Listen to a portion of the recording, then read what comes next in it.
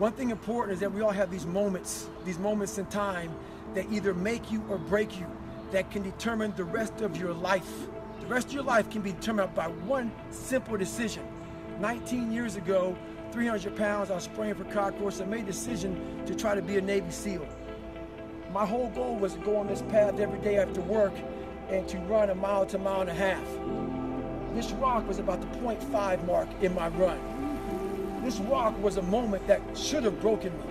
I got 0.5 into it. I weighed 297 pounds. I sat on this rock and I had a decision to make. I wanted to quit. I wanted to give up. There wasn't some inspirational quote. There wasn't nothing. It was me, myself, and it was freezing out here. I had to make a decision.